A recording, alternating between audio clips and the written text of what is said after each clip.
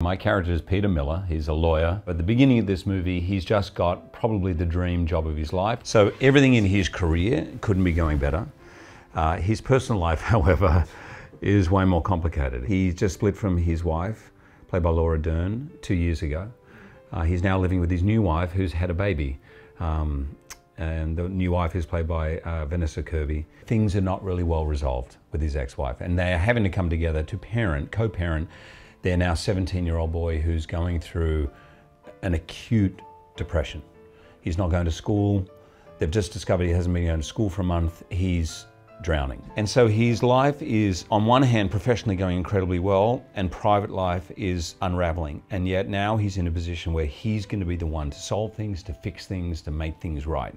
And he's super determined to get it all right. And that's where we find him at the beginning of the movie.